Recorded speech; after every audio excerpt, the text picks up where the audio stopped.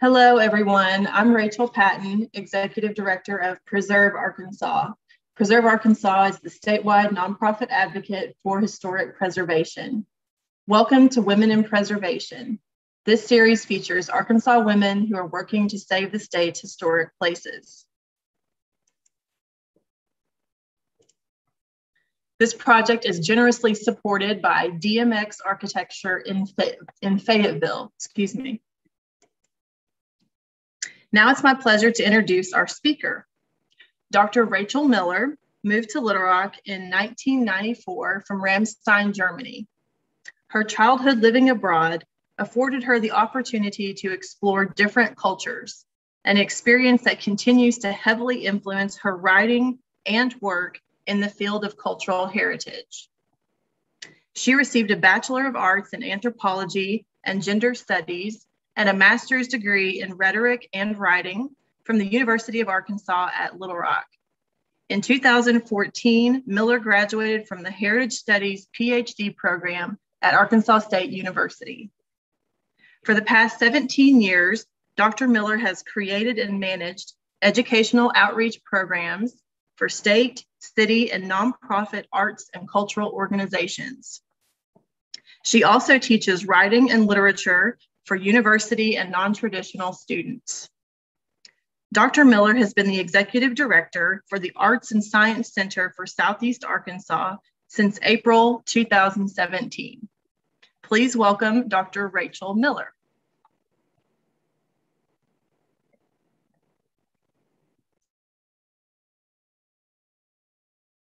Hello, everyone. I am so excited to be a part of the Women in Preservation webinar series. Thank you to Rachel Patton for the invite. Rachel, we go way back. We actually met at the Arkansas Historic Preservation Program. I worked there for 7 years as the K through 12 outreach coordinator. And Rachel Patton, at that time, was Rachel Silva, and she was the adult/community outreach coordinator.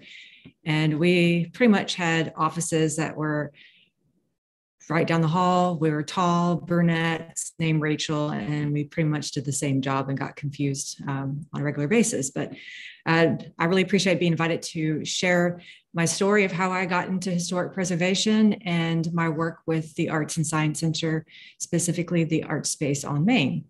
So Rachel said I should start off with some cute kid photograph. So here's my obligatory cute kid photo. This is my brother and me. And this photo was taken shortly after we moved back from Germany the first time. So my family was in the Air Force. Mom, dad, grandpa on both sides, grandma, all of them. And my father and my mother were stationed in Germany, in Rhein-Main-Wiesbaden, Germany in the 70s. My brother was born there. I was born in the United States in Albuquerque, Kirtland Air Force Base. So this photo was taken shortly after we returned to the United States the first time. And I love this photograph because we have these cute little German onesies on, and I have these awesome clogs that I wish I still had today. So the reason why I'm showing you this is that the experience that I had growing up in a military family really influenced my career trajectory. So my grandmother, this is her right here, Mabel Arazi, was a WAC. And my grandfather, Billy Miller, was an Air Force police officer. And they both met in England shortly after World War II and were married. And that's where my father and my uncle, actually my father was born in England and my uncle was born in France. And it doesn't stop there. My stepfather, Tom Tripp, he was a C-130 pilot. My father is a C-130 flight engineer. And my mother was a dental hygienist in the military. That's the reason why my brother and I both have really great teeth. Because my mother made sure that we brushed our teeth every night. So having this military background, and I'm just gonna pause 1 second and try to move my screen over. Here we go. So I don't see myself talking. Just 1 second, please. There we go. Just having this experience, growing up in a military family, and also having the opportunity to not only live in Germany once, but in Germany twice. We went back when my brother and we were teenagers. And it really instilled a sense of pride in place. It helped develop a curiosity and appreciation for different cultures. My mother made sure that when we had any time off from school or a vacation, that we traveled and we explored different countries while we were there. You'd be surprised how many Americans have the tendency to stay on the air base or the military base when they live. And we lived in Ramstein, Germany, which many of you probably have heard of Ramstein in the news recently, because that's where a lot of the Afghan refugees are being brought and processed as they are going to other countries into the United States. And it also gave me an opportunity to meet a lot of different people. Even though we were living on a military base, we went to a school that had students from all over, a lot of contractor kids. And so that's where I really had an exposure to how diverse the world is, not just culturally in a location, but also with the people that I was interacting with from a very early age.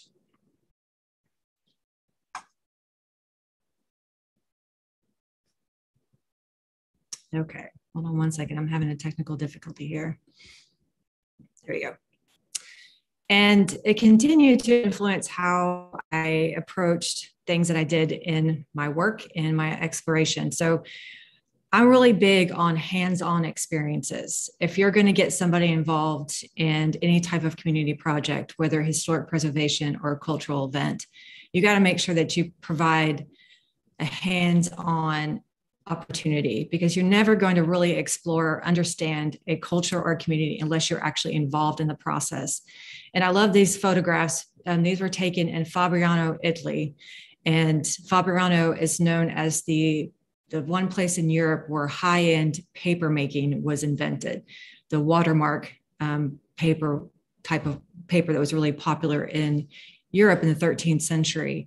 And here I am in a monastery that was turned into a paper making museum, making watermark paper. And it was one of the coolest experiences to actually make paper using this 13th century process. And it gets you involved, it gets you hands-on, it gets you curious. And that's the type of approach that I've always taken to my regards to my work and the projects that I do within the community. Now, I've mentioned I worked at Arkansas Historic Preservation Program. But I've had a background in a variety of different fields. Rachel said, somebody's going to ask you, what kind of advice do you give to someone, a young person who wants to get into public history or historic preservation? And well, I'm not a traditional public history major or historic preservation major. I started off working at Heifer Project, which is now referred to as Heifer International.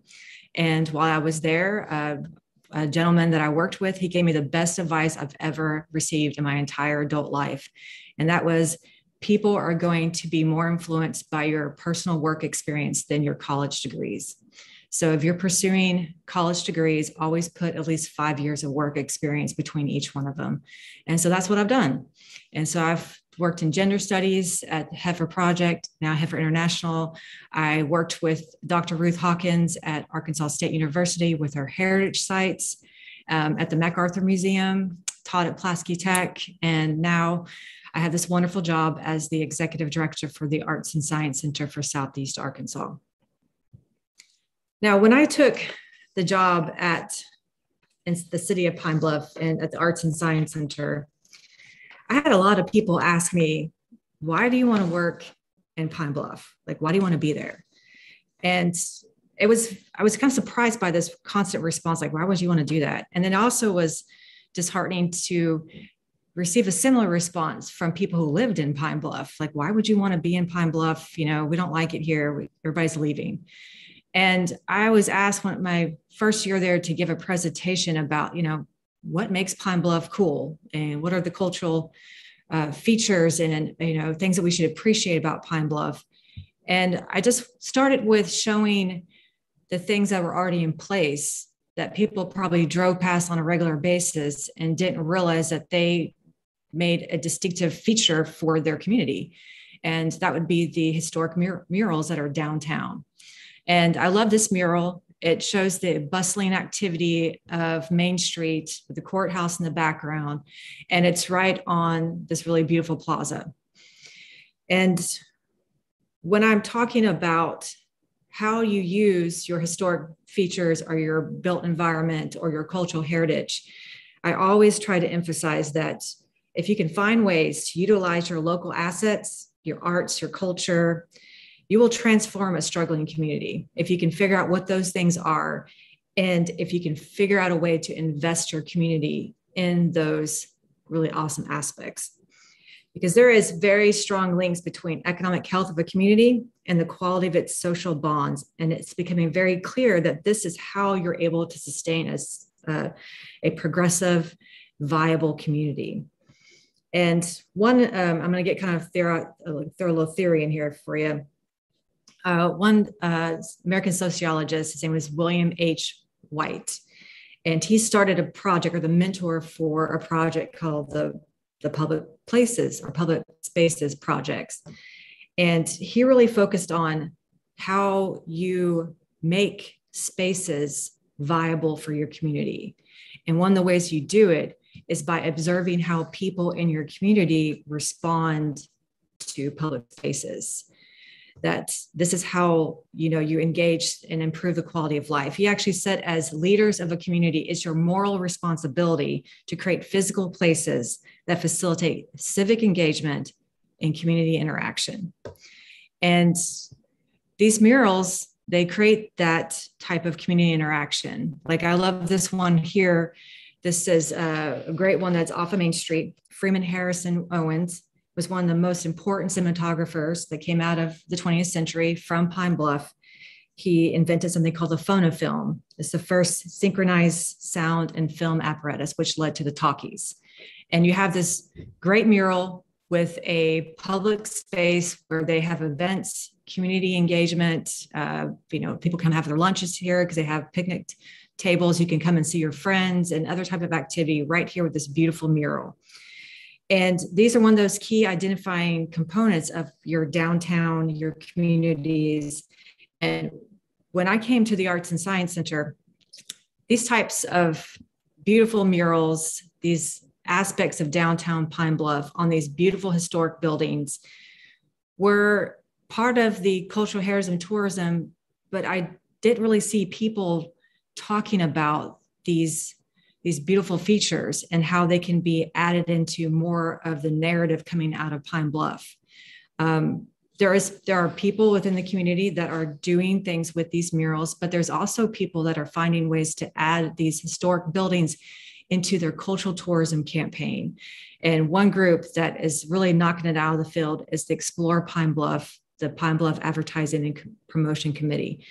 The Advertising Promotion and Commission, they are really having a great time with putting together these cultural tourism walking tours and really focusing on not just these physical features, but what these buildings mean to the cultural heritage of the community of Pine Bluff, focusing on the civil rights movement, as well as the arts and music legacy for Pine Bluff, because Pine Bluff has such a rich cultural heritage when it comes to the arts and music and the blues.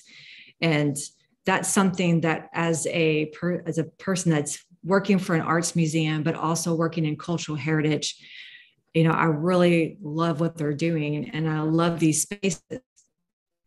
And so I'm going to show you another mural here. When it comes to these spaces, you really want to think about how to promote the power and preservation of place. And these murals tell the story of downtown Pine Bluff.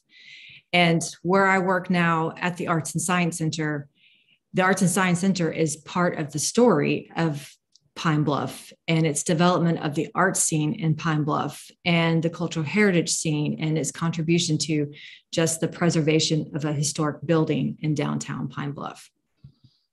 So you love Google Earth. but the images are never up to date. So here is the current Google Earth map for the Arts and Science Center. And I just inserted some images so that you can get an idea of what the downtown area of Pine Bluff, where the art space on Main, the Arts and Science Center's project, as well as some of the other cool new buildings in downtown Pine Bluff.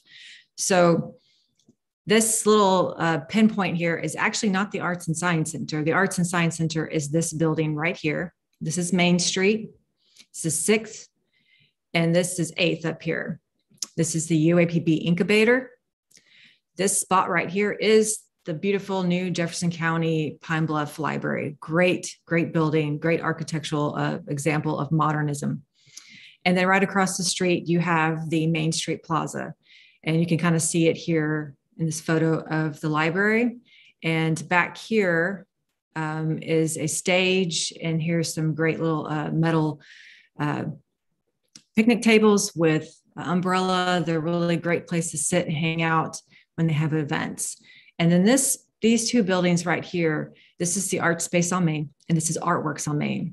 And these buildings right here no longer exist. They've actually been torn down. When I started at the Arts and Science Center in April of 2017, this building, the Thrice building, was actually in the street. And you could not turn onto Main from 6th or 8th. You had to kind of go around this block because this building was in the street and it was marked off with cones. And that, from what I was told, that was how it had been for a year or two. So here's a really great aerial photo taken by Tim Hursley that kind of gives you a better perspective of where the Arts and Science Center and the Art Space on Main project is located in downtown Pine Bluff. So here's the Arts and Science Center right here. And here are the 2 historic preservation projects that we just completed in May of 2021. And I'm actually sitting in the Artworks building right up here on the top floor. So before I can even really get into talking about the art space on Main, I got to go back to the beginning of the Arts and Science Center with the Little Firehouse Community Arts Center. Some of you might be familiar with a woman named June Freeman. She came to Pine Bluff in the 50s. She was married to Edmund Freeman, and his family owned the Pine Bluff Commercial. And coming from Chicago to Pine Bluff, she noticed that there weren't a lot of arts and cultural opportunities in the community. She always kind of described herself as an outsider. She says she didn't play bridge, she didn't go to church. And so she wanted to do something that would engage the community through the arts. So she found this building here. That's a 1936 WPA firehouse. Does not look like a firehouse to me, but that's what it was originally used as. And she converted it into a little community arts center. So the sleeping quarters was turned into a gallery. So here's that original sleeping quarters now serving as a gallery. Here's June right here. This is June Freeman right here. This is an early publicity photo for the Little Firehouse Community Arts Center. And then this is a great photo of kiddos looking at drawings on the wall. So the Little Firehouse, it played a significant role in the development of the Arts and Science Center. And anybody who knows June, she's pretty persistent and she's determined when she has her mind set on something. And at that time, the white community didn't really interact with UAPB, the historically Black community, especially not with the art department.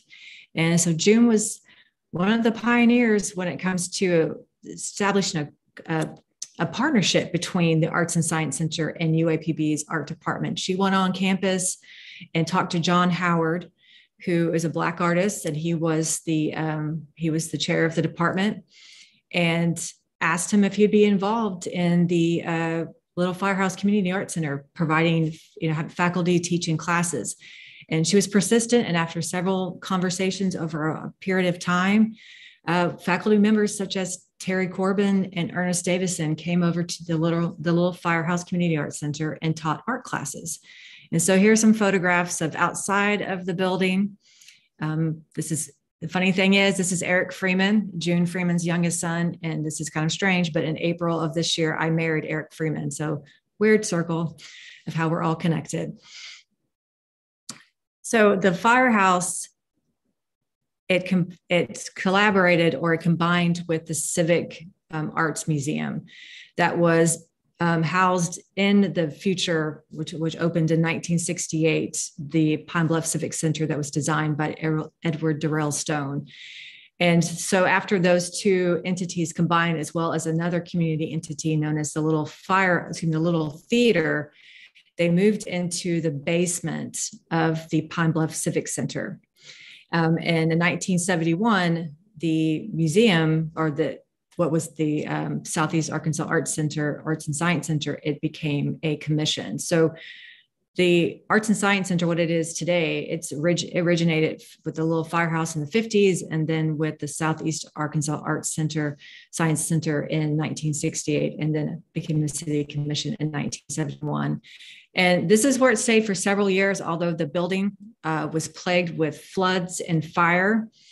And after a while, it just got to the point, after several years, I got to a point where the museum needed to move. It temporarily moved to a house on Harding after one major flood. And at that point, the board of the museum decided that it was now necessary to build a new building. And so this was in the late 80s, early 90s.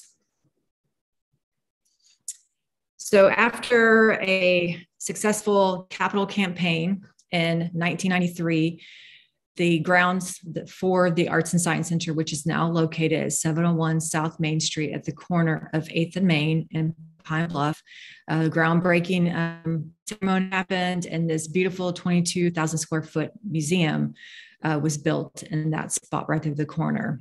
From what I've been told, that this was originally a dairy farm where the Arts and Science Center's current facility is located. And so here's the front of the museum for those who haven't been. This is a little round driveway that you go up to the front. We have this beautiful atrium. And if anybody's into theater, this big tower component on the top is a fly system. That's where our fly loft is. The Arts and Science Center is one of the museums in Southeast Arkansas that has a high scale, a really great community theater, which was close to 232 seats. And we have our own pin rail system, a fly system, so we can fly scenery and equipment in and out of the stage. So we still have great exhibitions. We have over 1,400 pieces in our permanent collection. We focus on art of the Delta, Arkansas artists, and African-American artists. We have wonderful productions, although COVID has really prevented us to have our big scale musicals like we typically do. We did have one this summer. And we have a lot of hands-on activities such as our artist in residency programs. And we do have a really cool culinary program called Create Lab. So what does this all have to do with the Art Space on Main? So when it comes to the Art Space on Main, this building right here, when I came to the Arts and Science Center, it was referred to as the Annex. So this is 623 South Main Street, and this is 627 South Main Street. And the museum, the original campaign, the original architectural plan for the current museum had two facilities, but the capital campaign only raised enough to build the first phase, which is the theater basically, and three small exhibition or gallery spaces with a very small studio. And so when we have multiple groups coming in, it is like a juggling act to try to space out these different field trips and other activities throughout the museum with our staff. And so the annex was used mainly as a storage facility for the theater and sometimes community events. So this is what it looked like when I came on board. Remember, I told you that this whole section of Main Street was closed. You could not access the museum from this area of Main Street because the Thrice building was in the street. And this is the only historic photograph that we were able to find for the Art Space on Main, or 623. It is a contributing structure to the Pine Bluff Historic District. The survey says that it's circa 1920s. a firehouse, and later was used as maybe a car dealership or a car like motor repair company. So if you look on the side of this building right here, there is a mural for Elkins Motor Car Company, and you can still see it on this side right here. This building was torn down due to fire damage. And if you go over here, you can actually see the scarred brick from the fire. And one of the things that I noticed when I first started is like, wow, this parapet is really leaning into the street. And that's mainly due to the fact that it has a flat roof, but instead of it sloping to the back of the building, it slopes to the front of the building. So water likes to collect right here in front of this parapet and puts a lot of pressure on that section of the building. So that was definitely something that had to be addressed shortly after I came on board. And then this building right here, which eventually became the Artworks building, you can see it here, was the Davis Auto Shop, a small engine repair shop for many, many, many years. So here's that parapet, and these windows, they are not the original windows. They were actually reconstructed to look like the original case windows. And the reason why they had to be replaced is that because of this parapet and the water dripping into the building, these windows were buckling out and they were risking falling into the street. And since we already had the Thrice building in the street, we didn't want the windows to also fall into the street, let alone the parapet. So this is one of the first things that I took care of when I came on board, was to get these window replacements approved by the Historic District Commission and get that taken care of, since it was a safety hazard. So here's what the annex looked like when I came on board. Remember, it was used as a theater storage space. Sometimes it was a scene shop. On occasion, it was used for community events, specifically at the back of the building, where there is a big open parking lot. So the reason why I have this section here circled, so this is the back of the building where there's two big garage doors.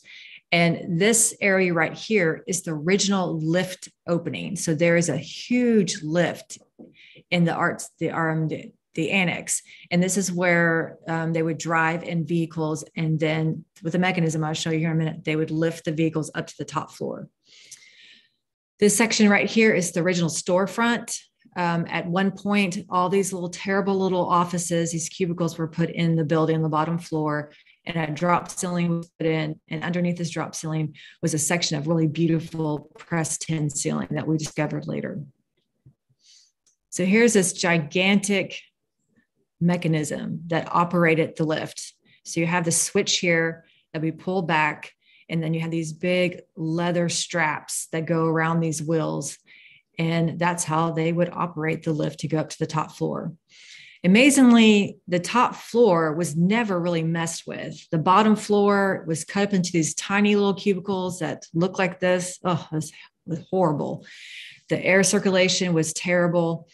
Just giving you an idea of what the rooms look like. These were the costumes, and half these costumes were covered in mold and mildew because there was no air circulation from the small little hallways and small rooms and the drop ceilings. And I like to point this out. This was the little staircase that went from the bottom floor to the top floor. And it was seriously creepy because you come up this really rickety, tiny staircase that there was at one point where part of it was not even attached to the wall, and you would come through this hatch here onto the top floor. And the top floor had a lot of sections where the floor was rotted out, mainly due to these crazy spouts, these copper spouts that came from off the roof. I don't know why this even existed, but they would come off the roof and drain down into these pipes off to the side where there was an actual, you can't really see, but there's an actual pipe that goes from the ceiling all the way down through the floor to the bottom floor.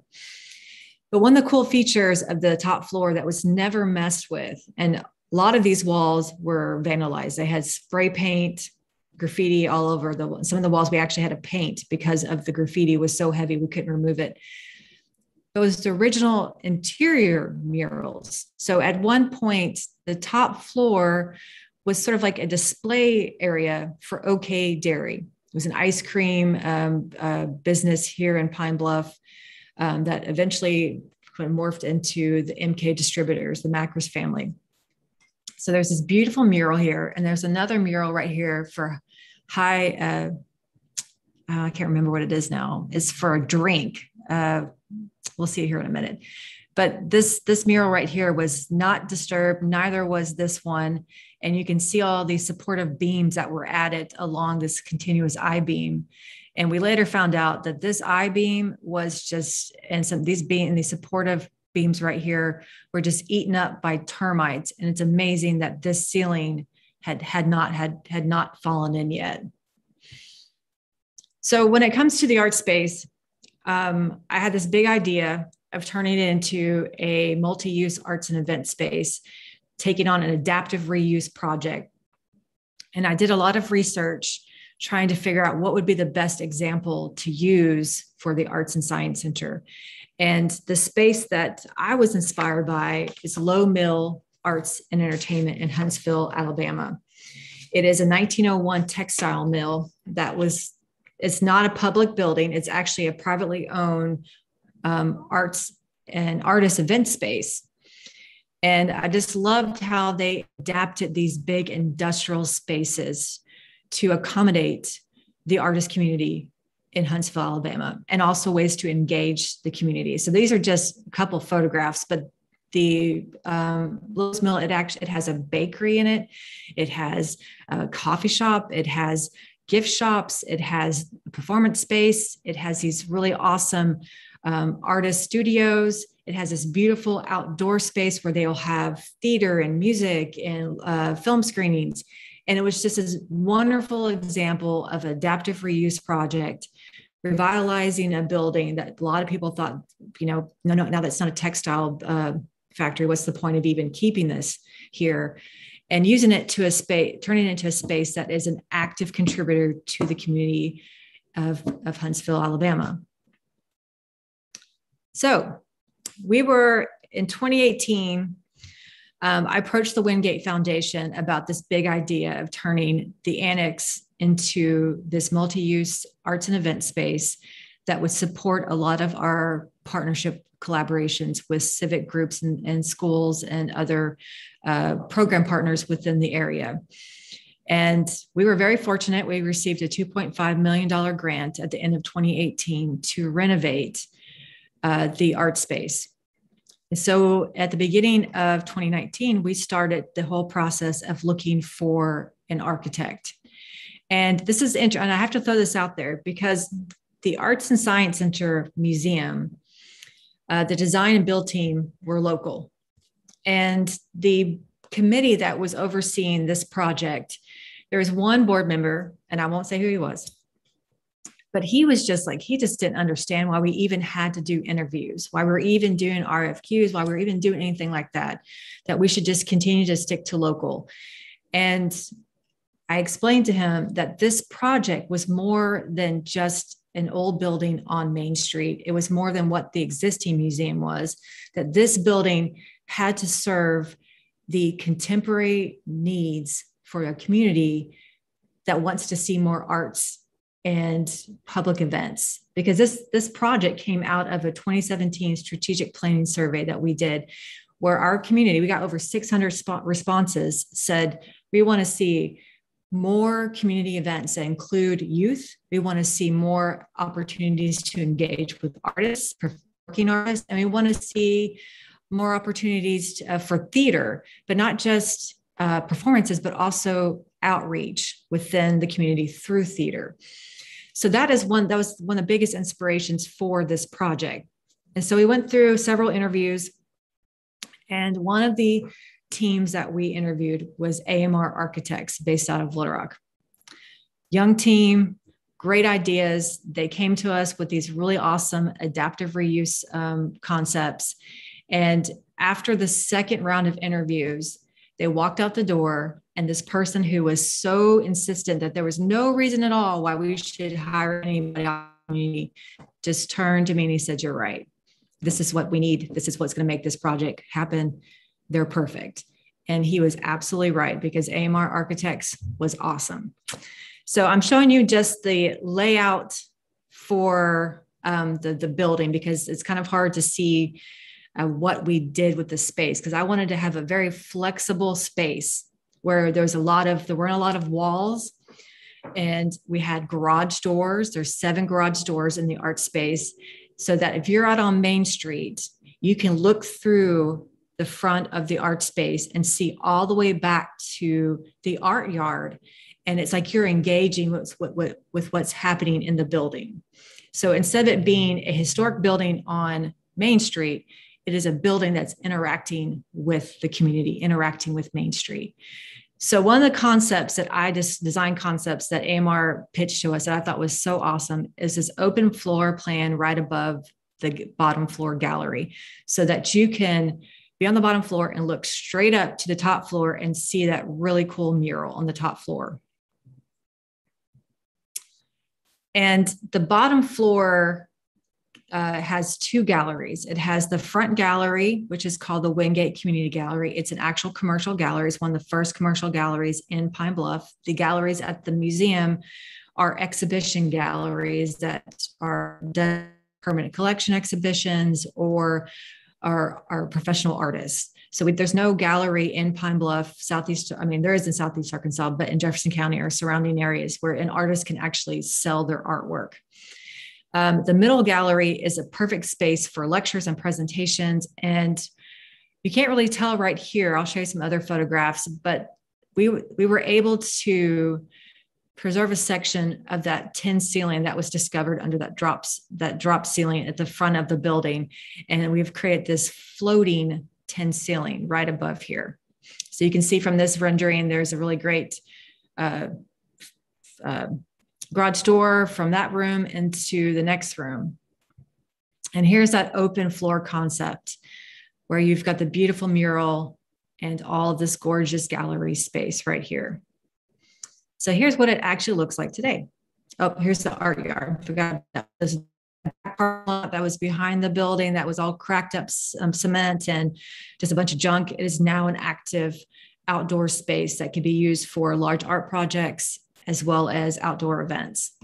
And this screen here is awesome because we are been working with the CARC Welding Tech students on creating outdoor sculptures. And so they've already created 2 pieces, and we're talking to them about the possibility of creating another piece that will go right here. So in the beginning of February 2020 is when we actually broke ground on the project. And we staged this big social media Facebook Live thing where when our board members, Troy DeBill and myself over here, got sledgehammers and East Harding construction hats and started beating down this wall as like, here we are breaking ground. Well, we found out later on that that was a load bearing wall, and we're really lucky that the ceiling didn't fall in on us. But it was a really cool, promotional video for starting the project. And even though COVID kicked in the next month, it really did not slow down the project too much, but what it did for us, it gave us time. It actually gave us time to take our time and make sure that we were doing it right and not feel like we had to rush through the project to get it open to the public.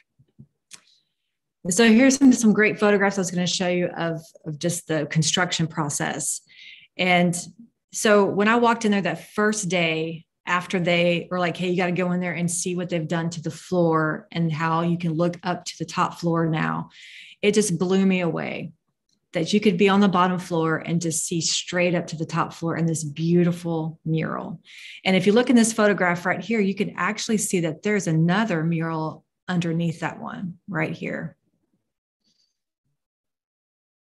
So this is just a photograph of the construction of the catwalk.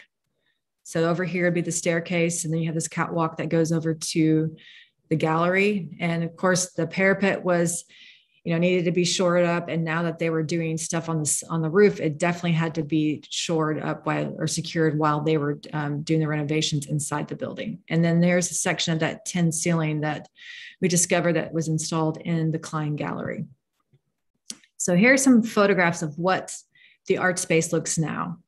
So one of the things that I just refused to give up when we had to revisit our budget was this really cool wow factor.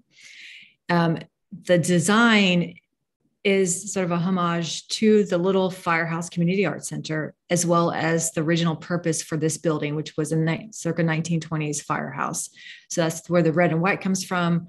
And that's where the garage doors come from. But this is no ordinary garage door. This is actually a bifold door that opens up over the sidewalk and creates an awning.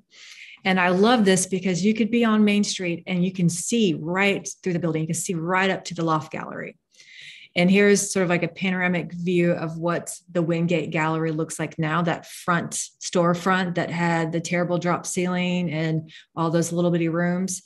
This is what it looks like. So we were able to keep the original concrete up to the top floor up here. This is the original wood floors. There's that beautiful mural. We've got these really great high ceilings. You can actually turn off these lights, and between the skylights that are back here and the front windows, you have enough natural light to be up in this space. And then here is that really beautiful floating tin ceiling. And the brick walls are original. And here you go, you can see those garage doors. And then here's that art yard. And if you look back here, there is one of the C-Arc Welding Tech students' projects. It's a big shark made out of horseshoes. So while we're in the process of the art space, we had the opportunity to purchase the building right next to the art space. So it's sort of like a missing link. You had the art space here, then you had this building, and then you had the museum. So this building was the Davis Auto Shop. The Davis family had owned this building for over 30 years. And we purchased this building in October of 2019 and started the renovations on the project at the beginning of this year, I think is when it officially started. And the reasoning behind the name of Artworks is the function of the building. So the bottom of the building has a concession lobby area and a black box theater. So one of the things that we were asked to do was to bring back theater. Well, putting on a production in a 232-seat theater is really expensive. And so the black box theater gives us the opportunity to provide small scale productions all year long that are affordable to us, and also gives us an opportunity to include more youth in an intimate setting where they might feel more comfortable to be starting out in theater.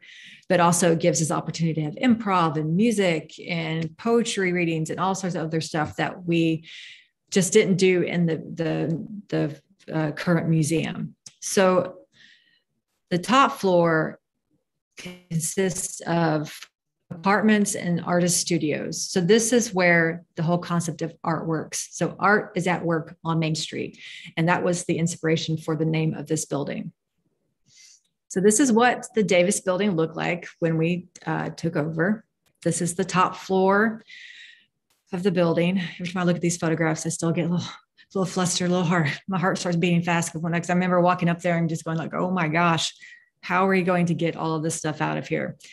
And I will forever be grateful to the Jefferson County Correctional Facility and the trustees who helped us remove all of the stuff from the top and bottom floors of the Davis building.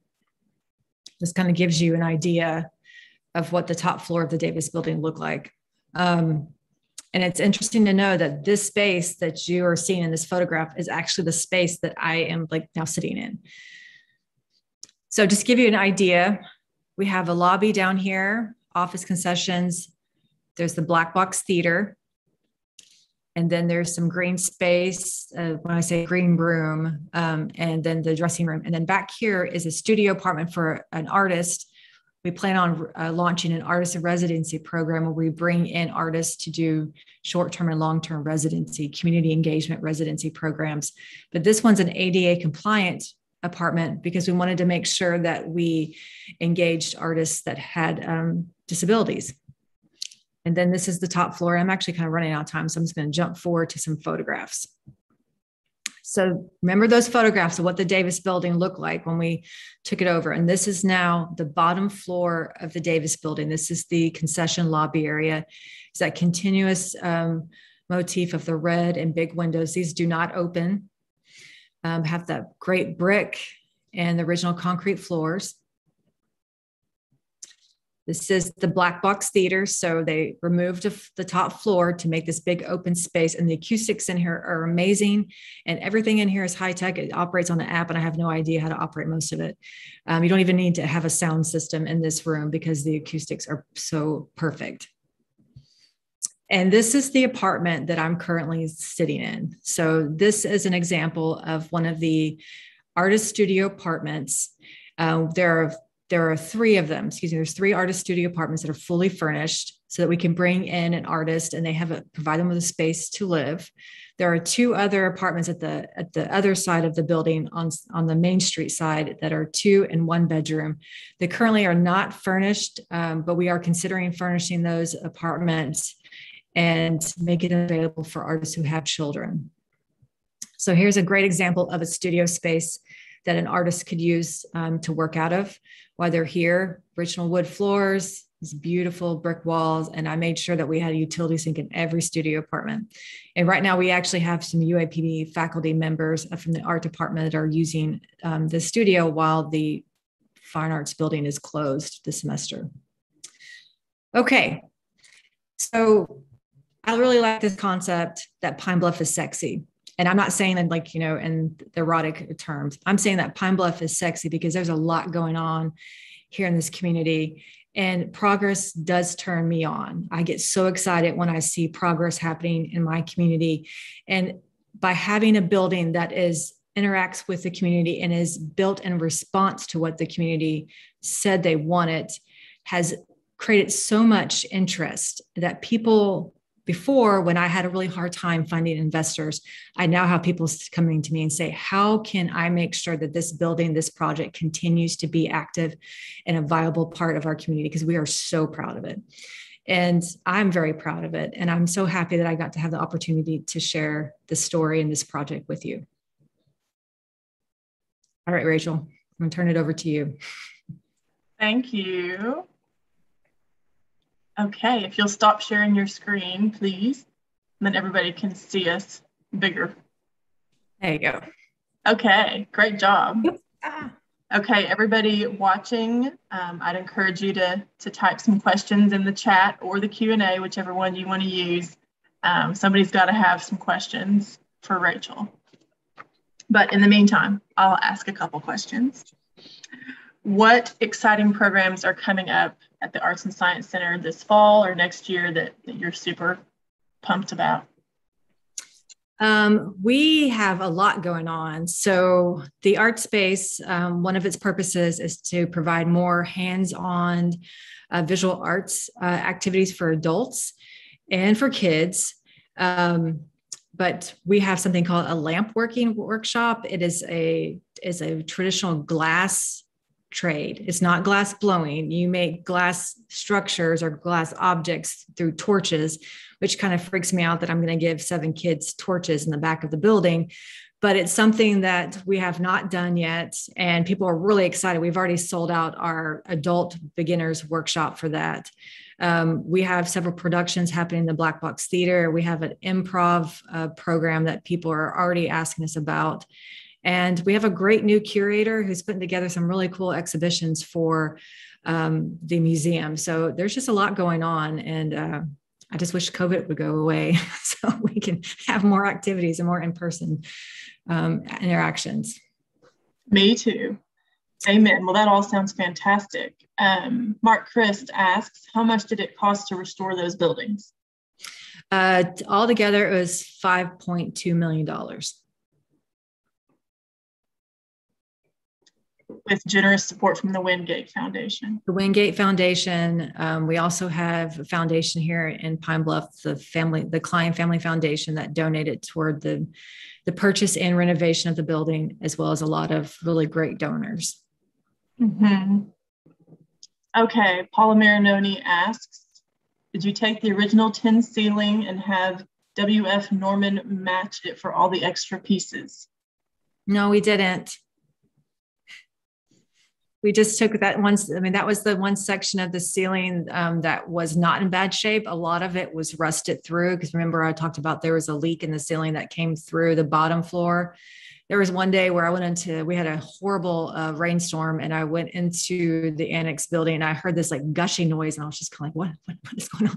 And I went to the front of the building and to the storefront, and there was just water just pouring down from the top floor roof through the top floor floor into the storefront through this one section of ceiling.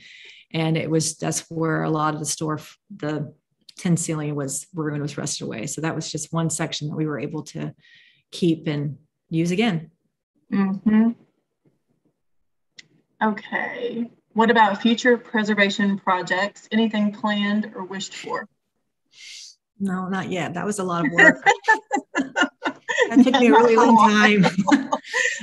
I recently, like I think about 6 months ago, I had somebody offer me another building, and I was like, "Oh, please, not yet. We got to get through this." Look out! You do a good job, and then you're gonna. Did I ever despair? I saw that work, Chris. Yes, I had many moments of despair, but I've also had many moments of joy. It's been a major learning process. I wouldn't change a thing. Okay, great presentation. Are there scheduled tours of the Arts and Science Center? Say it one more time. Are there scheduled tours, I think, of the art space?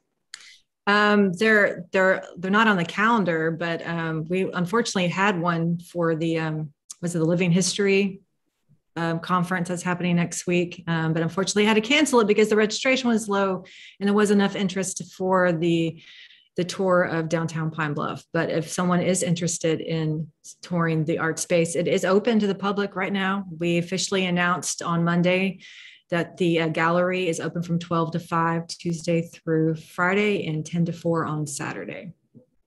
And if you want to see a production in the Black Box Theater, there's one this weekend, The Miracle Worker. Awesome. Were there any surprise budget busters or unexpected Yes, termites. problems? Termites. And I'm having to reinforce the support beams for the ceiling on the top floor.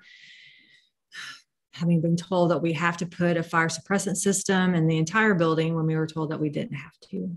A lot of that's really expensive, but we unfortunately found a lot of termite damage because the original columns, they were wrapped wood. And so when they pulled off, the covering, you just saw that it was a lot of termite, and you can see the termite damage up the walls where there was some wood inserts. So yeah, it wasn't pretty.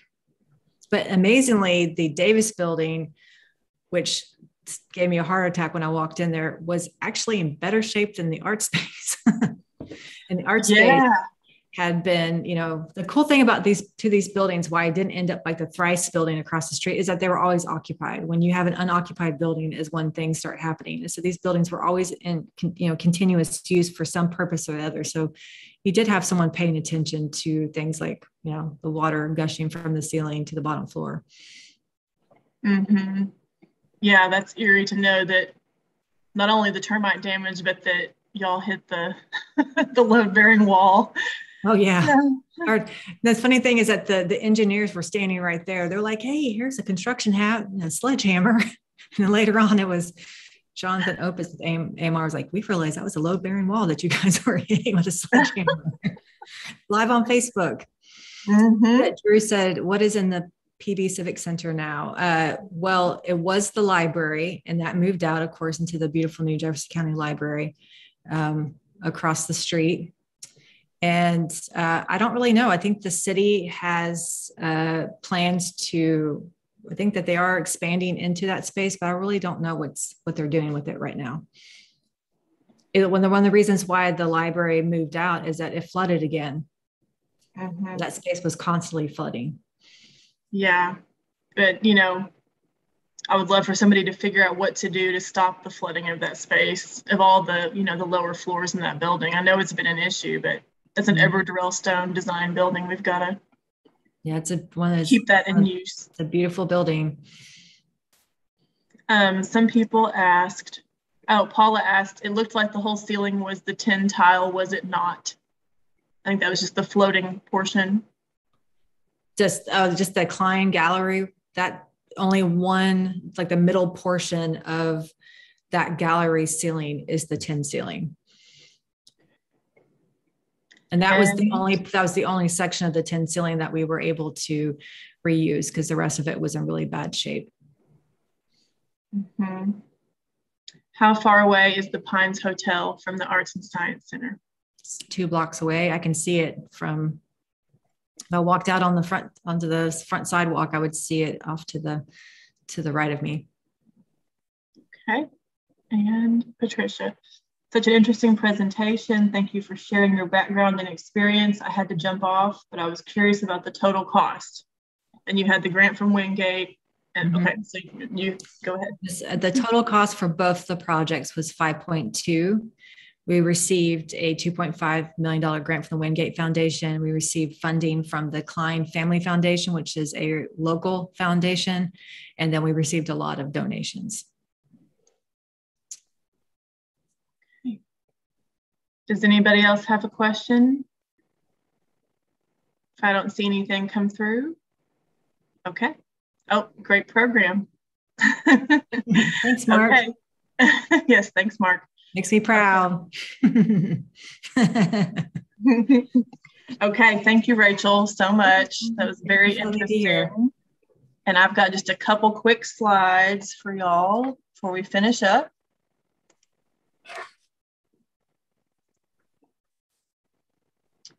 There we go. Okay.